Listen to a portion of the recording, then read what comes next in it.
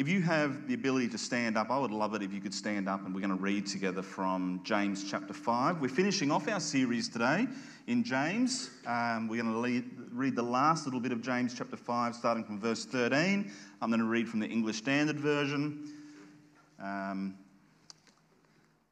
It says this: Is anyone among you suffering? Let him pray. Is anyone cheerful? Let him sing praise. Is anyone among you sick? Let him call for the elders of the church and let them pray over him, anointing him with oil in the name of the Lord. And the prayer of faith will save the one who is sick, and the Lord will raise him up. And if he has committed sins, he'll be forgiven. Therefore, confess your sin to one another and pray for one another that you may be healed. The prayer of a righteous person has great power as it is working. Elijah was a man with a nature like ours, and he prayed fervently that it might not rain, and for 3 years and 6 months it did not rain on the earth. Then he prayed again, and heaven gave rain, and the earth bore its fruit. My brothers, if anyone among you wanders from the truth and someone brings him back, let him know that whoever brings back a sinner from his wanderings will save his soul from death and will cover a multitude of sins. Just a little reading, but we need God's help as we think through the implications of this. Let's pray together. Lord Jesus, this is your word. Comes from you, and you are the source of life and truth and grace, and we need all of that this morning as we reflect on it. So Spirit, will you shine your light into the word and help us to hear firstly and obey. In Jesus' name, amen. Take a seat. All right, let's just jump straight into this because it's just a short passage, but there's actually quite a lot that we want to cover because there are some pretty... you can read over this stuff pretty easily, but there's some pretty big things in here, big statements that we want to sort of try and grapple with. So this is the first thing that I want you to notice about this passage as we talk about prayer. I hope you notice that there's a lot about prayer in that passage, and that's what we're focusing on as we finish off this series in James, about an authentic type of faith, a fair income type of faith. And I've focused it on an old saying that I'm not sure you've heard. I've heard it plenty of times. People saying, hey, they find out I'm a Christian. I was working in mining, or I was working wherever I was at the time, and someone says, oh, you're a Christian, and I was working in the church at the same time. They say, oh, well, when you're next talking to the bloke upstairs, put in a good word for me type of thing, and that old ochre saying. So we're going to be talking a bit about prayer. All right, point number one, though, that I want you to focus in on is just verse 13. So just find it again in your Bibles. And the phrase that I've given here is prayer as a posture of focused attention. And let me explain what I mean by that. Prayer as a posture of focused attention. But verse 13 says this, just so that it's fresh in your memory. Is anyone among you suffering? Question. Now, it's potentially rhetorical as we read this through, sort of like you're not meant to sort of stand up right now and go, that's me, Chris, I'm suffering. But we could ask it like that, couldn't we? I could say to you right now, show of hands, is anyone among you suffering?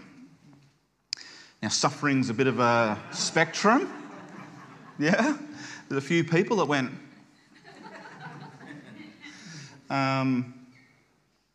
And one of the reasons why we're probably not so upfront about how we share that is because we realise that there's such a spectrum of suffering, isn't there?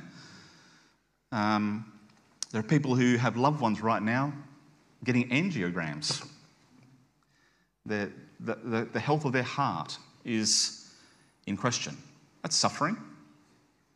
There are people who are facing uncertain futures because of diagnostic results that they've got back about their health. There's suffering. There are people who have loved ones that they're separated from for all sorts of reasons. There's suffering. There's all different types of suffering. Suffering that we think is severe, suffering that we think is, it's hard, but it's not death. But the question is anyone among you suffering? And James says, let him pray. Let that person pray. If you're suffering, pray. And then, by contrast, there's another question, is anyone cheerful? Which I think is an interesting way of contrasting two experiences. Suffering, cheerfulness. I wouldn't necessarily put those two against each other all the time, but James does. And what does James say? Is anyone cheerful? Let him sing praise. Okay, so we're just going to focus on 13 for a moment. Is anyone among you suffering? Is anyone cheerful? I would say that those two questions, to a good chance, probably cover the spectrum of everyone sitting in the room today, watching online if you are. There are those amongst us suffering. There are those amongst us cheerful to some degree. James says, if you're suffering, pray. If you're cheerful, praise. What I want you to notice, though, is that both of those descriptions, suffering and cheerfulness, are descriptions of an external circumstance. They aren't from outside of us.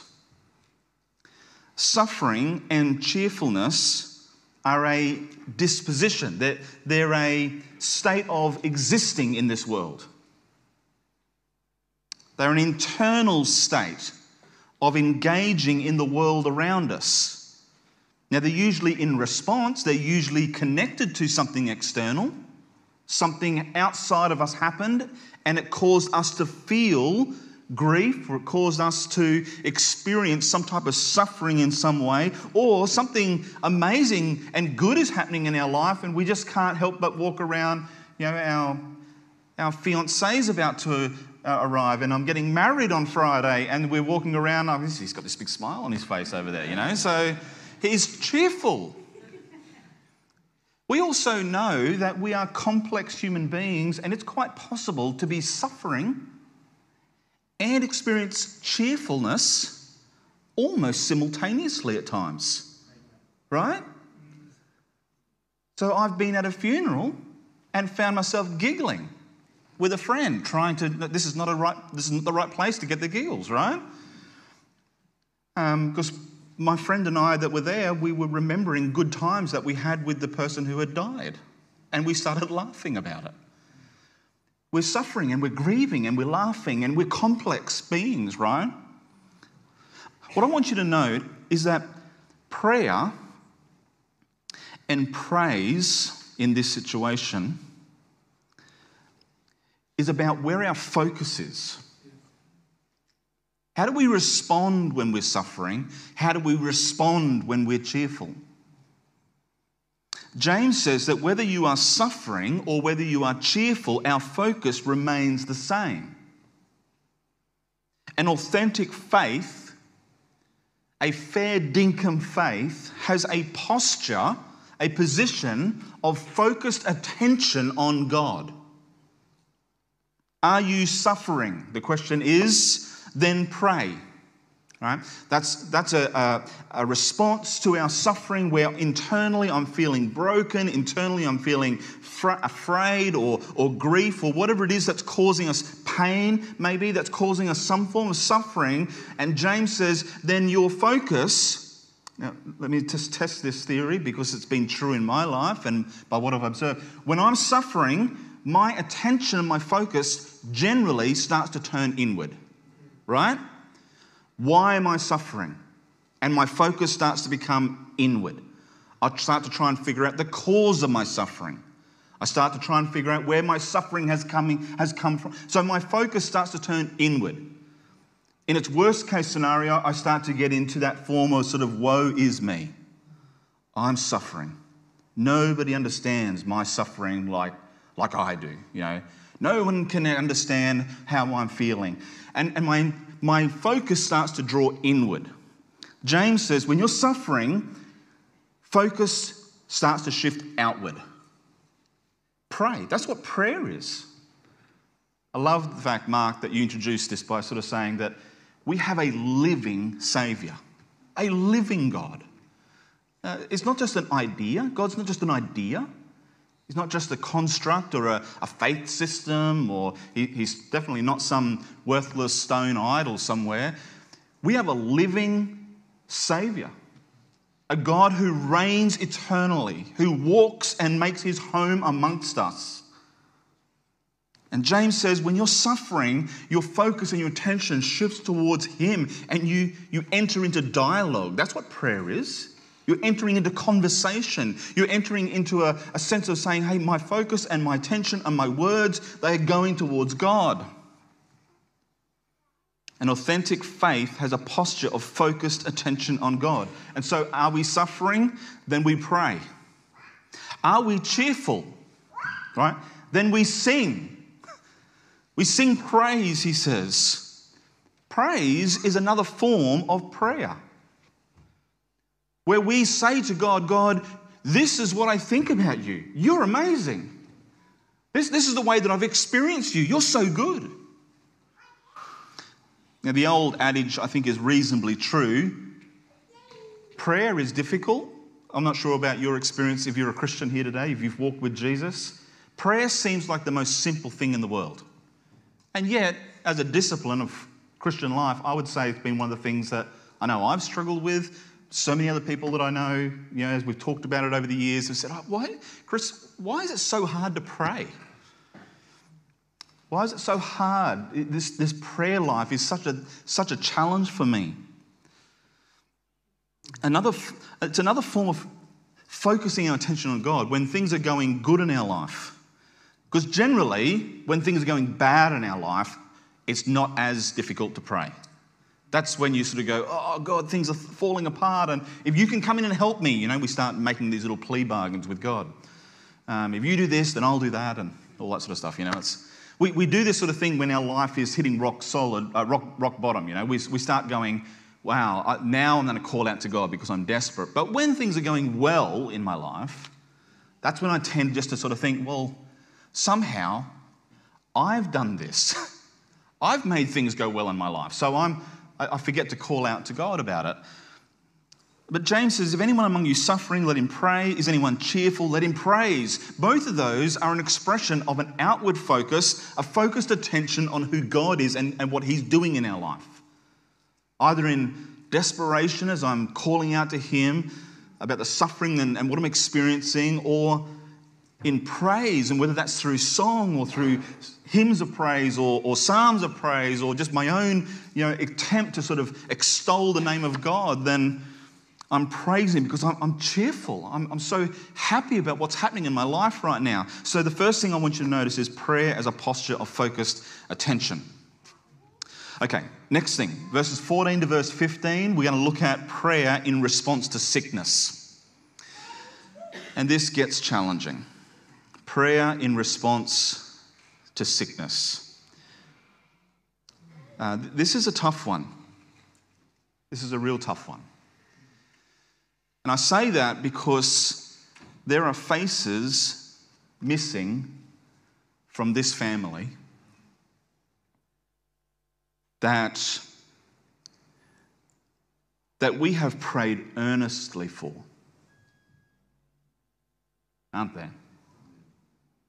Where we've had emergency prayer gatherings at 10 o'clock at night or all sorts of things. And we have prayed as churches earnestly for people that we have loved. And we look around and their faces are no longer with us. And the question that we ask ourselves is, did we not have enough faith? Maybe that's the question you've asked yourself. It's the question I have over time about my own life. But on the flip side of that, I look around this room this morning, I also see faces here, faces that we had in mind as we prayed through tears in desperation for God to act, who God has granted us the blessing of going on seeing. Our prayers were answered in the way that we wanted them to be answered. And the question then remains, were our prayers for them somehow better? Did we pray somehow better for those people than we did for the people who died? They're difficult questions to wrestle with. And I know that we have a lot of, in this room even, we have a lot of strong emotions attached to the memories of people that we've loved and lost. But I want to try and handle these verses as honestly and as open as I can. The context here is sickness within the body of Christ. Right? Sickness within the local church. There are people who are sick. That's the question that's asked, right? Is anyone among you sick? So go back and have a look at the text again. We'll just remind ourselves about what it says. Verse 14. Is anyone among you sick? Bit like, is anyone among you suffering? Is anyone among you cheerful? Now he says, is anyone among you sick?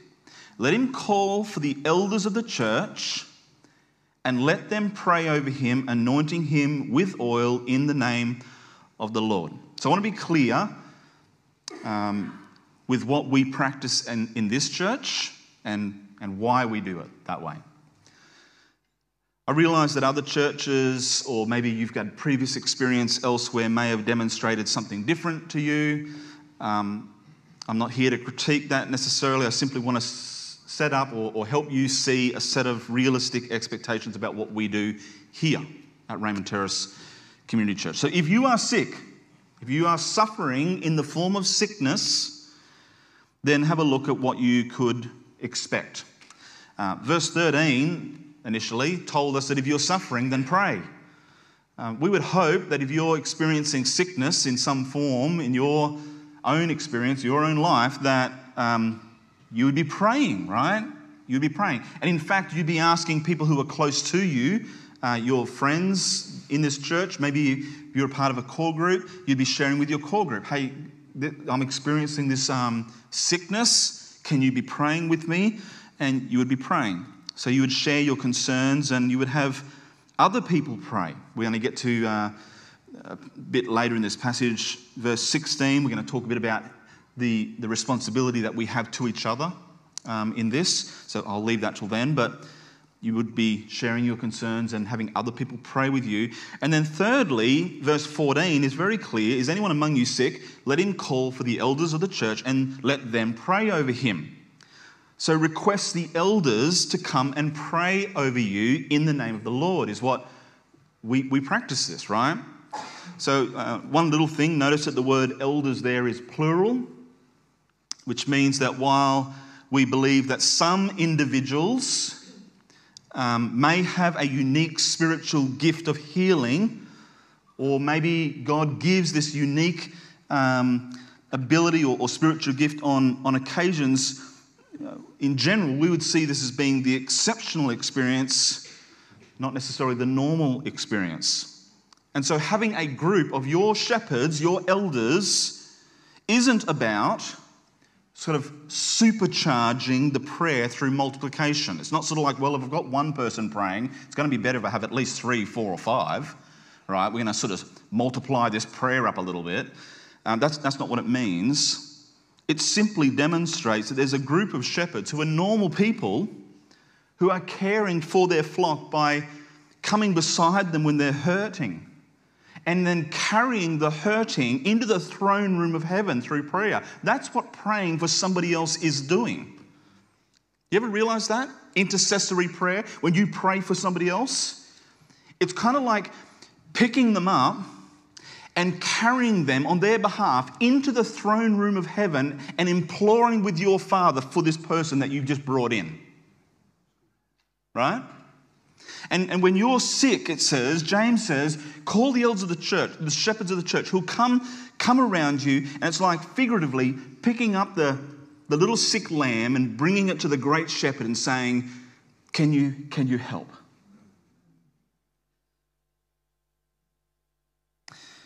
We know, as a group of elders in this church, we know that we bring no special ability to heal.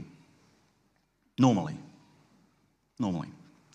but in complete dependence on God who can and does heal, we love to come alongside those of you who are experiencing suffering, especially through sickness, and just to come around you and pray with you, to pray over you, to implore our Father, can you please help? If you were to ask us to come and pray over you, when we do so, we will come and we will pray. We're not going to come and ask to read your medical reports. We're not going to come and say, can we please check that this sickness is legit? We just come and we just pray, right? We will ask your permission to anoint you with oil. That's what James says to do. Did you see that in verse 14? Let him call for the elders of the church and let them pray over him, anointing him with oil in the name of the Lord. We'll ask your permission, just in case you have some sort of, skin allergy to oil or something. I don't know. We'll just say, hey, we're not going to walk in and just throw oil at you. We'll say, is it okay if we just anoint you with oil as we pray? It will just be plain old olive oil, usually. Maybe sunflower oil, potentially whatever's on special at the moment. But it will just be plain old olive oil. It will not be imported oil harvested from an ancient tree growing on the eastern slopes of Mount Zion. It won't be oil blessed by some secret order of priests descended from the unbroken line of Aaron, purified by straining it through a small piece of the Shroud of Turin, and then submerged 7 times into the Jordan. Packaged in a 10 ml vial, purchased for $199 from unleashyourhealing.com or spiritualrelics.com. But there's a good chance it will be cold pressed and extra virgin. My point is that oil is not the point. The oil isn't some supernatural or magical healing element. Now, I know that oil historically has seemed to have some medicinal value, but we're not there to try and attempt to cure your sickness by oil. Anointing with oil in the biblical context is a practice that symbolizes being set apart for some particular work of God. That's what oil has always meant. Being anointed with oil has always meant that in the scriptures. A symbol of being set apart for a particular work of God that will either happen now or at some point in the future. So I want you to think about David's anointing as king, which happened in 2 Samuel chapter 5. You could go there and find it. Samuel comes up. Remember the story? Says, hey, I think God's led me to this family, the king's here, and it goes through all the really spectacular brothers, the big, tall brothers. None of those are the ones that God has set apart. And eventually, he's like, hey, is there any more sons to this family? Because God definitely told me to come and anoint a king here, but so far I haven't seen any kings. God has not told me that this is a king. And eventually they sort of go, oh yeah, there is one more. Like, it's always the youngest, right? Oh, that's right, we do have another one somewhere. He happens to be out in the field, he's looking after the goats, the sheep, whatever, and they're like, well, get him in here, right? So it's David, the little shepherd boy, and God says, that's the one. That's my man. And Samuel anoints him, pours oil on him, symbolically setting him apart for some particular thing that God was going to do in and through David. He was also anointed with oil on a number of other occasions, David, including at his actual coronation as king, which happens in 1 Chronicles chapter 12. You can read about it. The distance of time between when he was anointed as a boy and when he was coronated as king is 15 years. So as a young shepherd boy, the oil goes on to him, and Samuel says, I'm setting you apart. God is setting you apart for a great work that he's going to do in you and through you. And nothing happens for 15 years. In fact, things do happen, but it actually just gets worse for David. When elders anoint the sick with oil, we are setting you apart with both symbolism and our requests through prayer for God to do what only God can do. Right? It is an act of expectant faith to say, God, will you do something amazing? And it's symbolically, the anointing of oil is a way of showing that, of setting the person apart. All right, so that's verse 14. That's what you should expect. If you were sick and you called the elders to us, we would come and we'd say, we want to pray with you and over you, and we would ask you, can we anoint you with oil? And that's why we do it. This is what we expect, though. This is what we expect. Read with me from verse 15, James 5, verse 15. This is where it starts to become a little bit sort of like, oh, wow, this is hard, right? Because verse 15 says, and the prayer of faith will save the one who is sick, and the Lord will raise him up. And that's hard, isn't it? We want to be excited about that verse. I really want to just go, wow, right? If I'm going to ever be tempted, and I'm not, if I'm ever going to be tempted to start preaching a health, wealth, and prosperity doctrine, it's because I would just read this verse over and over again. Because this starts to get me excited about the fact, right? The prayer of faith will save the one who's sick, and the Lord will raise him up. Hallelujah, right? Except my experience has been that doesn't always happen. Does that weaken our faith? Does that start to crumble our confidence in God or not? All right, this is part of the challenge, isn't it? We have to be honest with the text, and we have to be honest with ourselves, because although I have some ideas which I trust are shaped by the truth of God's word and his Spirit, I have to admit to feeling a bit out of my depth here. Prayer is maybe the simplest and yet the most mysterious practice in our Christian walk.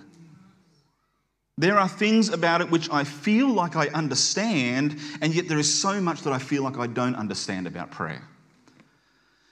But here's how this works out in practice here. We pray in faith. We pray in faith. Whether that's as an eldership over someone sick, or as a church as we gather together to pray for those amongst us who are sick and suffering, we pray in faith, and some are healed and some are not. Now, there's a few ways that we can approach this verse in light of our experience. Our experience is we pray earnestly. We pray in faith. Some are healed, others aren't. So scenario one, in how we respond to that reality, is that we can state that God does, in fact, heal all his children. Right? That's what that verse says. It says that he will heal them, he will raise them up. So we state that God does, in fact, heal all his children without exception. But, this is where we try to help explain our experience against this verse, but some don't experience full healing until after the grave. And they receive new bodies in their new creation. There is no more tears. There's no more suffering. We love those verses, right? Now, I think that is true, that all God's children will experience new bodies with all corruption and all mortality stripped away, and that the new heavens and new earth will be experienced in a fullness like we've never experienced before. However, while this is true, I'm not sure that this view takes in a plain reading of James 5:15. It seems James has a different expectation to this. James's context and how he's talking seems more immediate, more temporal than our sort of ways of explaining how some people don't seem to experience healing, and then we think, well, it must mean that they're healed in fullness after death, which I believe is true, but it still doesn't seem to ring as true with what James is talking about right now. So scenario 2 is this. We pray in faith. Some people are healed, some people aren't, and we try and justify that or reconcile that with James 5:15, James 5:16, and we come up with this scenario, that some people believe that if healing is not experienced, then either the sick person had insufficient faith or that the people praying had insufficient faith. I don't believe that's true. More than that, I'd say that this belief is in fact dangerous to your faith. Firstly, the verse simply says that the prayer of faith, it doesn't say the prayer of much faith, or it doesn't say the prayer of exceptional faith. It simply says the prayer of faith. It simply means that a prayer offered to God in faith has been made. So what do we know of faith from the rest of Scripture? All right. Faith, as flickering and as vulnerable as a mustard seed is in the wind, is still able to see mountains uprooted and thrown into the sea. That's what the Scripture says. Or when Jesus saw the faith of a centurion who said, "I believe, Lord, help my unbelief," the dead were brought back to life. This is the centurion who said, "Yeah, I believe, but Lord, help my unbelief. I feel double-minded about this. I feel uncertain about this. There's doubt that still exists within me, and I'm praying, Lord, I believe that you can do this, but I don't know how." And Jesus said that's the type of faith that he hadn't seen before in Israel, and the dead daughter was brought back to life.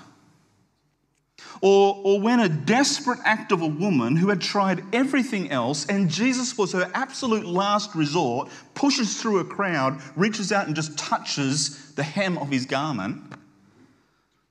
Right? God's power stemmed the flow of blood that she had experienced for 12 years. And Jesus was her last resort. You see, the problem, as I see it, is that we must confuse sometimes faith with positive thinking. We think that faith equals positive thinking.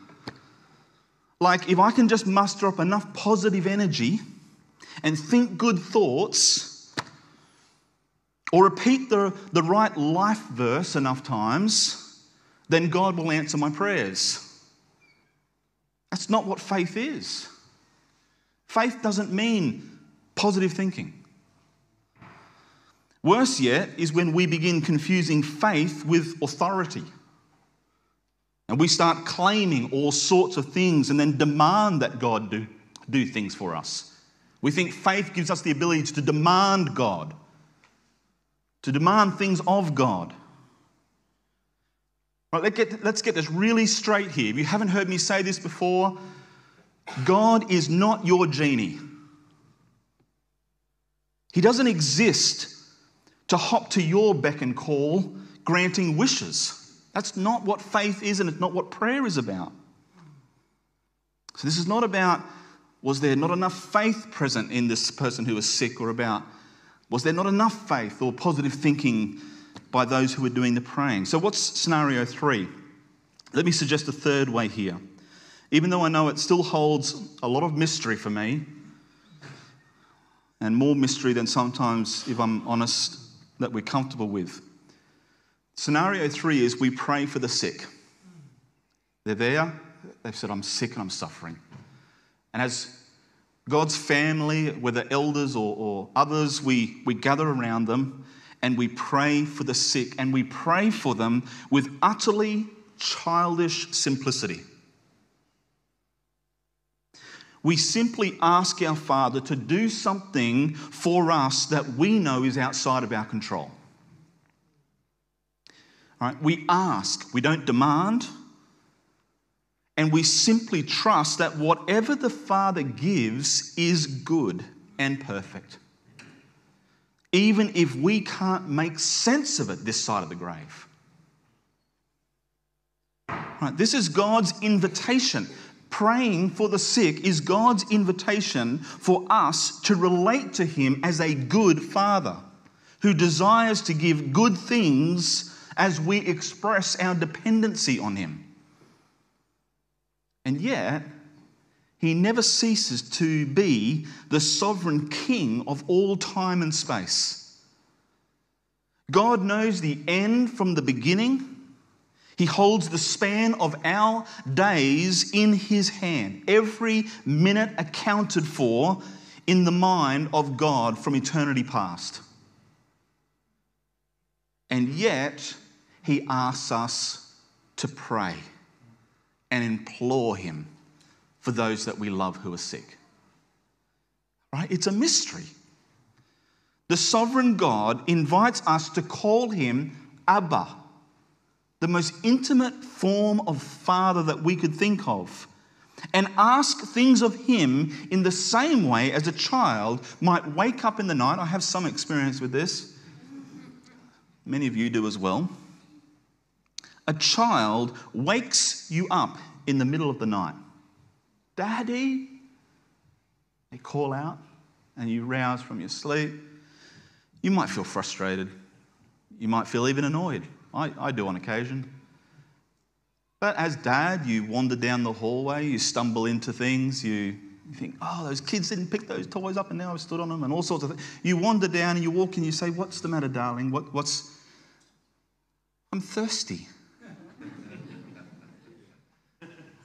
Well, you know how to use a tap? Go and get it. No. You go, okay, darling. And you go and fill up the cup and you give it to them, they have a drink. You okay, go back to sleep now. And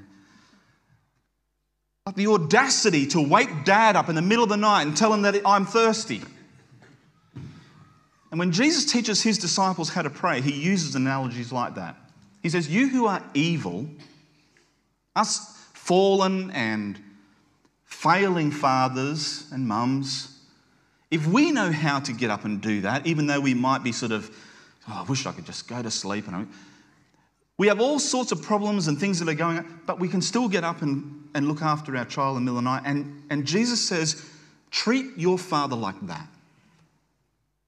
Where in the middle of the night, you can call out and he is there and you can say, Daddy, will you hear what I'm thirsty, I'm hungry, I'm hurting, my friend is hurting. And he loves to hear his children call out. All right, let's go back to James 5:15 for a moment. The prayer of faith will save the one who is sick, and the Lord will raise him up. And if he's committed sins, he'll be forgiven. This just gets more and more challenging, right?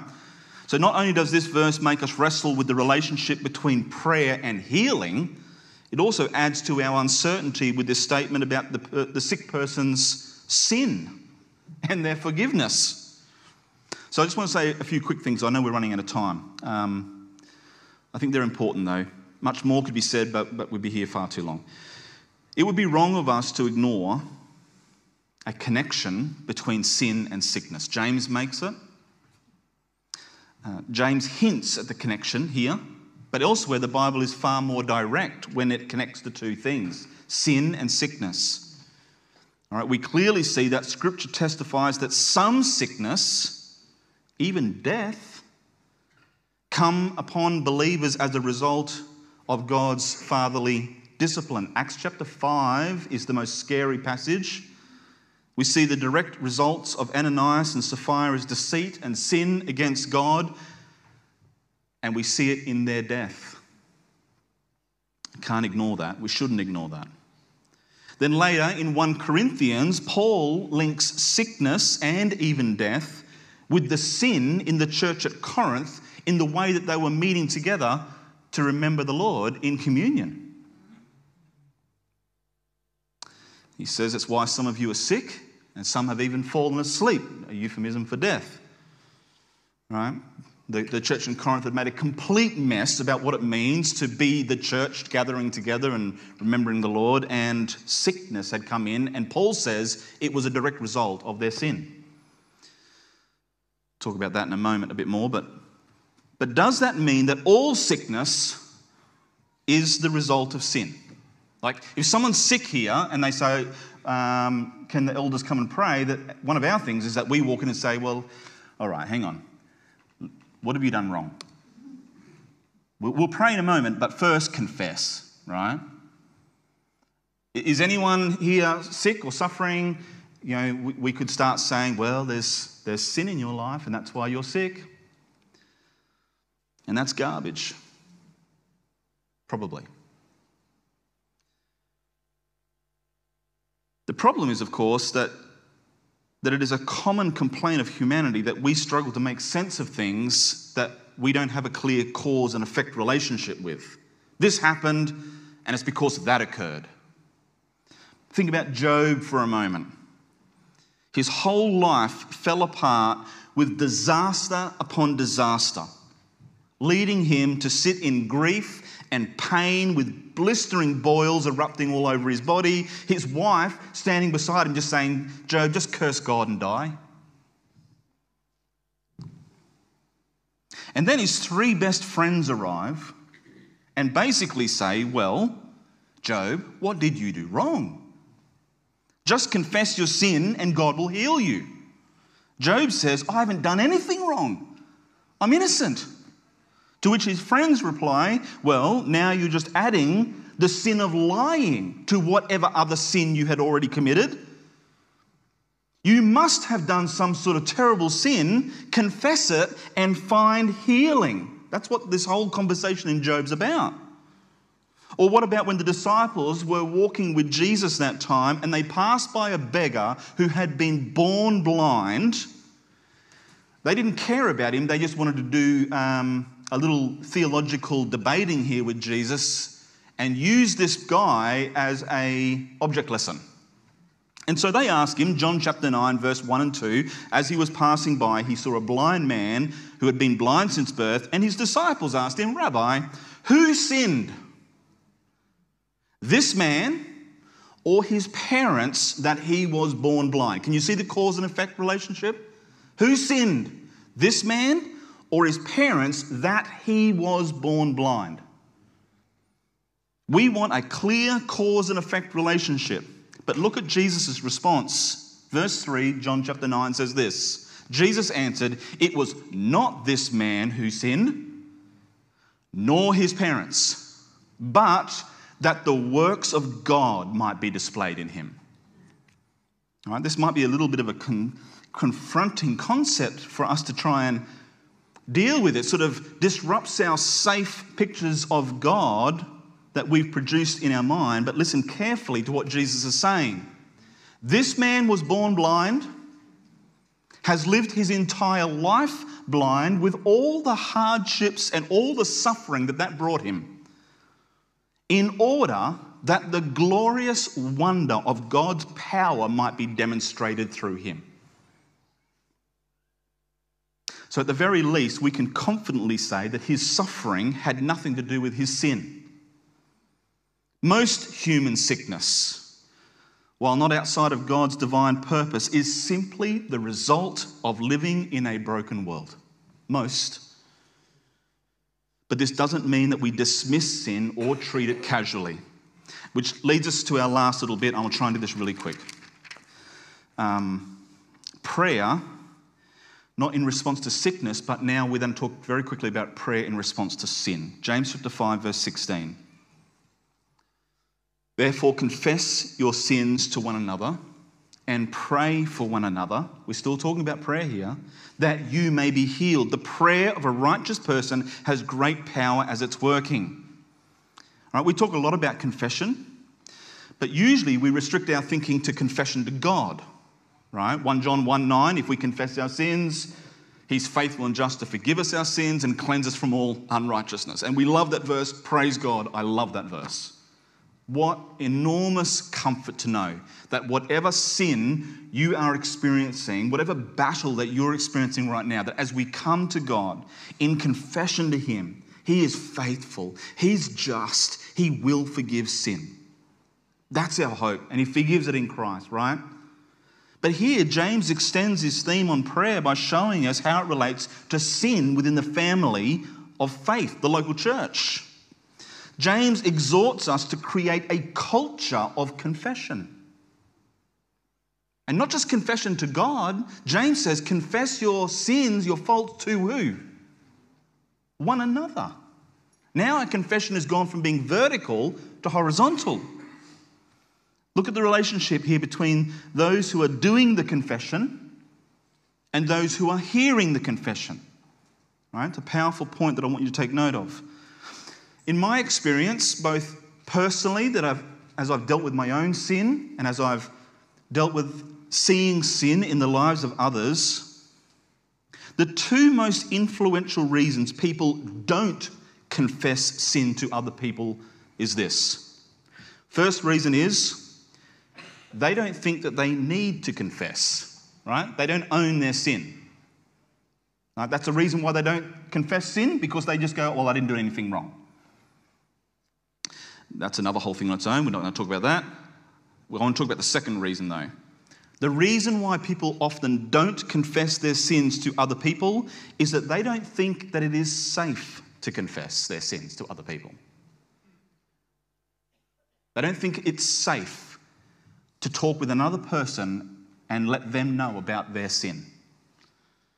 And it's this second reason I want you to consider for a moment. Right, our world that we live in right now is infatuated with a cancel culture. Right, the mighty are falling all around us, and we've built an environment that revels, that even celebrates their failure. There's nothing greater that we love than to read about the failings of our famous people. Oh, the news goes nuts about it. We all go nuts about it. It fills our feeds. We love it. That's the sort of environment that we're building. But in contrast, look at the culture that James is asking us to develop. A culture where sinners feel safe to repent. I don't want you to mishear me. I didn't say a culture that is okay with sin. But a culture where sin is owned. A culture where sin isn't hidden, but instead drives people to long for restoration with God and others. Where repenting sinners are met with those who genuinely desire their healing and are willing to walk with them towards healing in prayer. A place where wanderers find brothers and sisters who gently come alongside them and point them back to the God of grace and truth. Right? When this is the sort of prayer-infused culture that shapes the fabric of our church, powerful things begin to happen. The prayer of a righteous person has great power when it's working, James says. And you might be saying, well, there it is, Chris, right? There's the reason why some of our prayers don't seem to work. Powerful prayer gets results when righteous people pray. There, it says it right there. And James knows that you're going to say that. And so he tells us about Elijah. It's there in the passage. We won't read it again.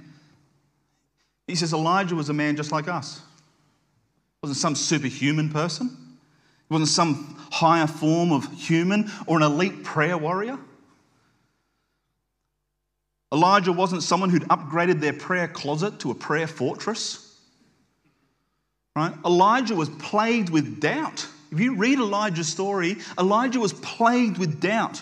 Elijah suffered with suicidal episodes of depression. Elijah was hated by the people who God called him to minister to, and lived for long periods of his life hiding because he had a death warrant commissioned by the royal family. The point is, you don't have to be spectacular to have a powerful prayer life. You just have to have the simple childlike faith that God will show up. That God doesn't require spectacular people to do spectacular things. Right? That sometimes our prayers won't be answered the way that we'd like them to be, but God is a God who still does miracles. Our prayers reflect that we believe that God still heals. And God is a God who still redeems the broken and the wandering. So let's pray. Let's pray with a posture of focused attention on God. Are you hurting this morning? Pray. Are you cheerful? Praise. Right? Let's pray humbly but confidently for those around us who are experiencing sickness. And let's build a culture of walking with sinners in prayer. So that when someone comes to you and confesses sin, they will be met with a brother or a sister who loves them genuinely and can look them in the eye and say, Jesus died to pay the penalty for that sin.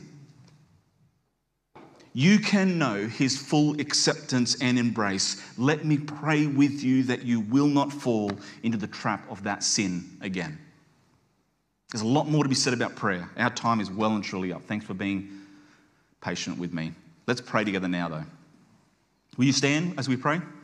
Lord Jesus, we want to be a church where that culture of prayer exists, where our prayer is about an outward focus on who you are, whether it's in our suffering or in our joy, that all our focus and all our attention would be towards you. Lord, we want to be a church that loves sincerely those who are suffering amongst us, those who are sick amongst us. And even right now, we know of people amongst our church going through great challenges. And as a church right now, we add our amen and we simply just say, Father, we love them. Will you heal them? We ask you, Lord, to do what we can't. Will you place your powerful hand on their life and restore and bring health to them for your glory? And Lord, where there's sin amongst us, we ask that you would give us a culture, that you would help us shape a culture where we're not okay with sin, but nor do we celebrate it. Lord, that we want to be a place where sin can be brought to light before you and before each other, and know that we will have brothers and sisters who are willing to pray with us and to walk with us through the challenges of living out our faith in this hard and sinful world. Lord, help us, we pray. We need your help. Spirit, strengthen us for this task. In Jesus' name, amen.